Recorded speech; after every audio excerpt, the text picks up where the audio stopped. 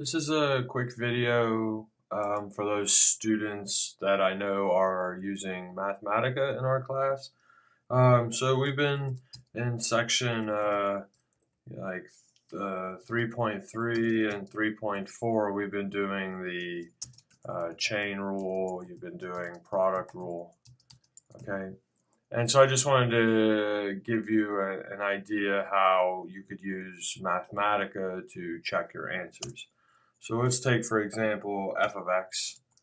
Okay, let's say you had the function. This was what would be written on your paper, f of x equals. And then it would be like x divided by the square root of x cubed plus 1. Right? That's what it may look like. Okay? And you would insert that into Mathematica. You would get this into Mathematica via the following. Okay?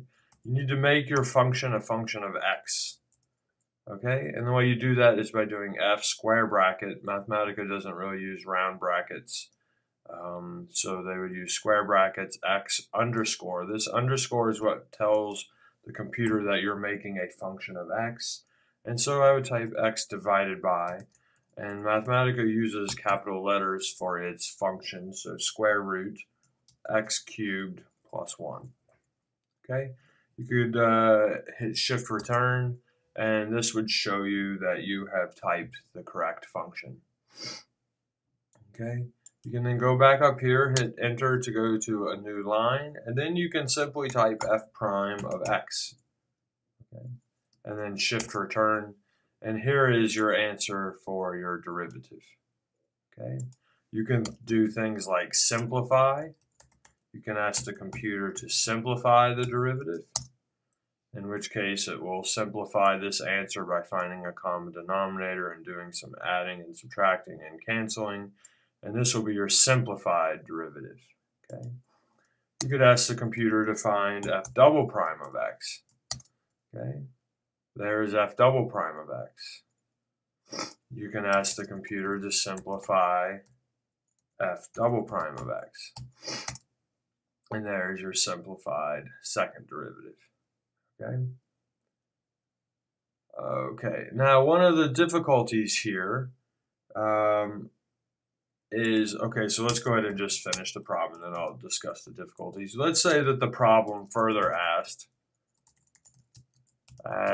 for the tangent line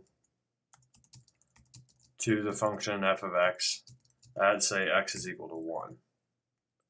All right, let's say this is what the problem had been asking. Okay. Well, what would you have needed to do? The formula you would have needed would have been L of x is equal to the linearization, the line, the tangent line. You had to do f of a plus f prime of a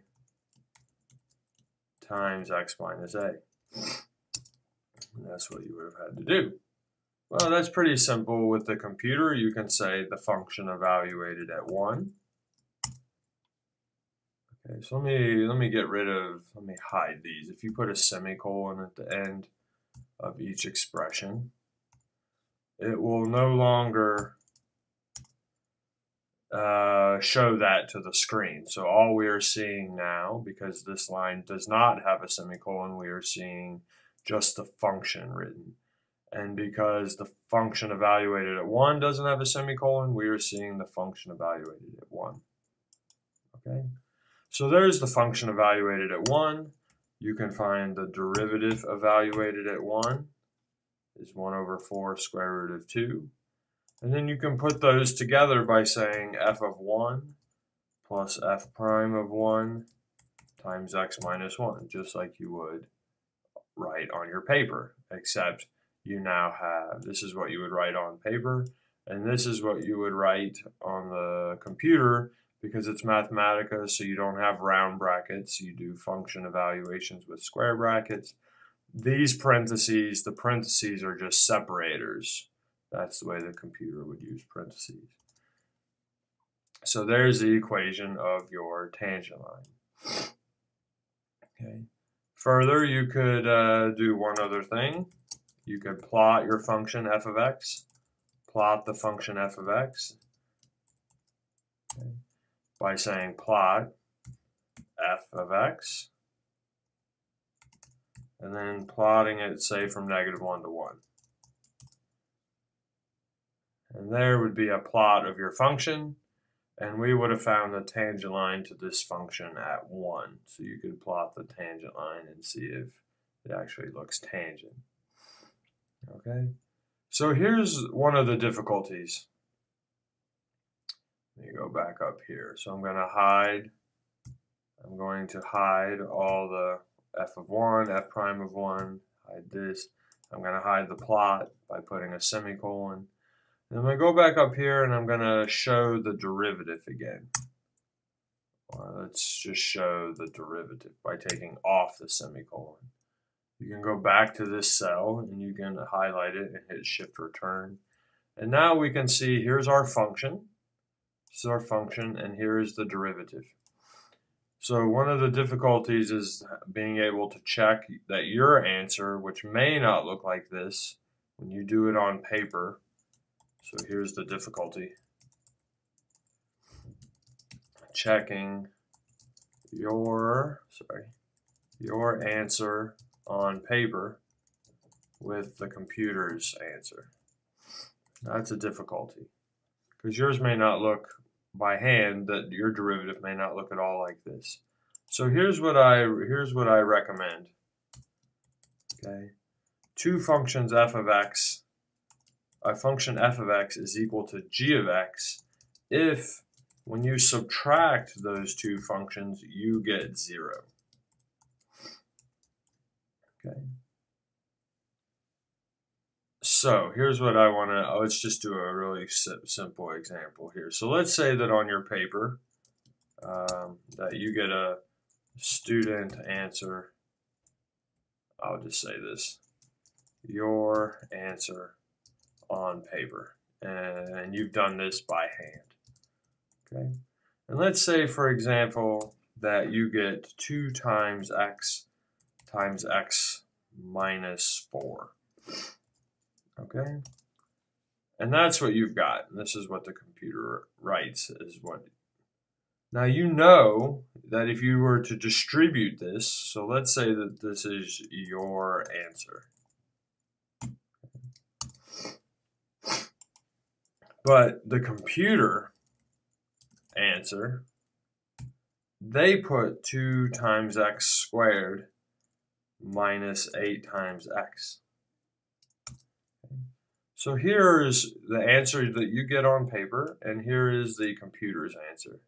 And you want to see, because, and you can't see it in your head, perhaps the problem would be too complicated, although this one is easy, but in general they could be too complicated to see, and you're not sure if your answer is the same as the computer's answer. So what we're going to do is we're going to take your answer minus the computer's answer. Okay. And look what the computer has done. It has taken their answer, the computer's answer, which is 8x minus 2x squared, and it has subtracted your answer, and it has given this. Now what you need to do is you need to simplify that answer, and if when you simplify it, the answer comes out to be 0, you know that this expression, your answer, and you know that this expression, which is the computer's answer, that they are equal. If when you subtract them, you get 0. So that would be a good way to check your answer, for example, right? So you could make up any function. This is what you should practice, in your study groups or whatever. Pick your favorite function.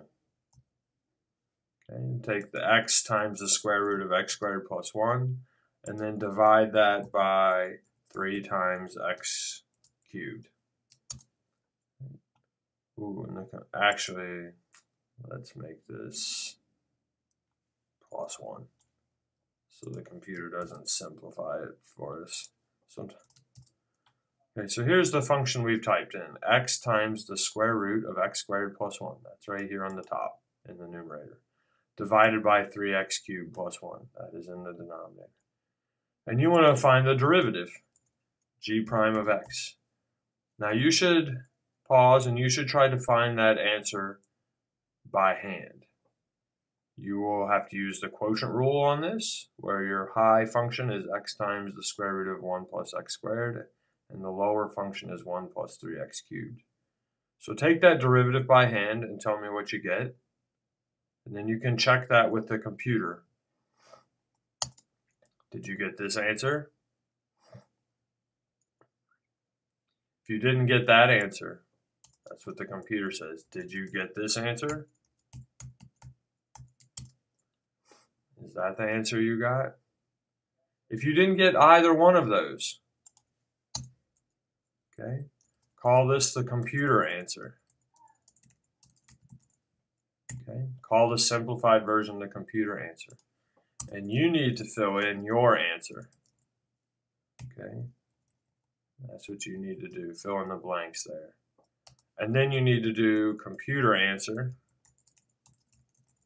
minus your answer. And then you need to simplify.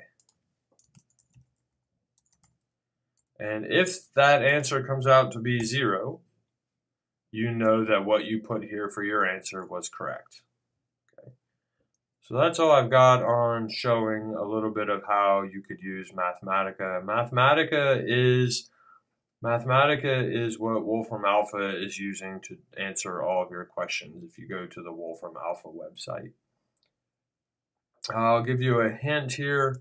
If inside of Mathematica you want to call Wolfram Alpha from inside Mathematica, this is a nifty little trick. You do the control equal sign. Okay. So if you hit control equal sign, it'll bring up this box, a little red equal sign, and then you can say, for example, you can just type the words derivative of x squared, okay, and hit enter. And here is the Mathematica notation that you could use to take the derivative of x squared with respect to x. That's the computer's way of writing it. And then you could say accept this. Okay, and then hit shift return, and you know the answer is 2x. So this is another way of writing the derivative. You could say the derivative of x times square root of x plus 1. Take the derivative with respect to x. There's your answer via the product rule. So this is another way that you can use Wolfram Alpha to kind of help you learn Mathematica syntax. This D notation, this is the equivalent of what I've been writing in class. I would write d dx of a function f of x. That's what we are writing here. Okay, so this is d dx of the function x squared. So what you're seeing here is that this is the same thing as d f of x, comma x, where the d, leave the blank, comma x. That's what we're writing it as d dx. So that's all I've got in this video. I know not everyone is using Mathematica. Only a select number, small number of students are using it. But I think maybe if you see some examples of it, maybe it will entice you to use, try to get this for your computer. It's not a small file. The computer provides